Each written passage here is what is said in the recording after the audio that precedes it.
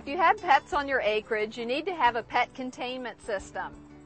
We're here with Andy Tim. Andy, welcome to the show. Thanks, Betsy. We're going to talk a little bit about underground electronic pet fencing. And of course, the reason to have this, we have our dog Tucker here, who's 6 years old. And we don't want Tucker to get out on the road. We live right on a busy road. Yeah.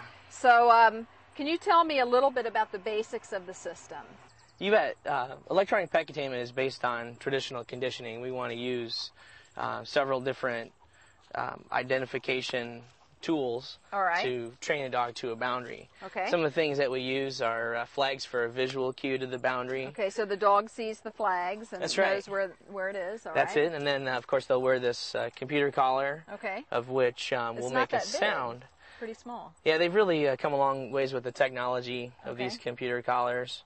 And so we'll have to install the fence, put the collar on the dog, you put the flags in, anything else? Yeah, they go through a training process, and it should take about 3 to 4 weeks to teach them their boundaries. The layout is important.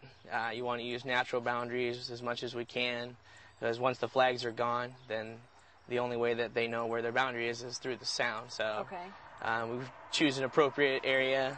Does the dog have to be a certain age, or can it be any age? Well, that's a great question. We like to start training them around 14 to 16 weeks. All right. Some dogs we can start sooner, but any age beyond that. So if Tucker being 6, he's all right to train even at 6 years old? Sure. Okay, so you can train an old dog new tricks then. And what's this, Andy? Well, this here in my right hand is the control unit. We call it a microprocessor. Okay. So do I have that in my house? Yeah, well, it goes in the garage usually, just to an outlet.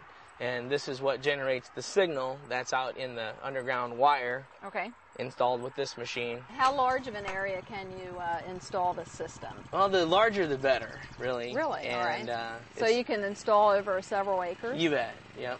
How much does the underground fencing cost? Well, it varies quite a bit. Usually starting out under $1,000 to over a couple. And that includes some help with the training? You bet. We have trainers. It includes installation? Absolutely. All of those things are necessary to ensure the success that we demand with this product. All right, great. Andy, our installation's complete now. We have the flags in, so can you tell me how we're going to do the training? You bet, Betsy. Well, we have Tucker's collar all set up here. Right. And we've placed rubber covers over the prongs on the collar so that he won't feel anything. We just want to teach him, as soon as he hears the sounds at the flags, to run back away to the house. So we're going to use sounds first. You bet. I'm just going to walk him up to you. Okay. And as soon as you hear the sound go off, just shake the flag at him. Shake the flag. You bet. And then right at that moment, I'll give him a quick tug on the lead. We'll run him away, and then we'll both give him a lot of praise that he did it right. Great. Okay, let's give it a try. Okay. Come on, Tucker. Here we go. Good boy. Good boy, Tucker. All right. Good boy. Now, how long again do I need to do this training? Usually you should have your dog trained within about 3 to 4 weeks. 3 to 4 weeks.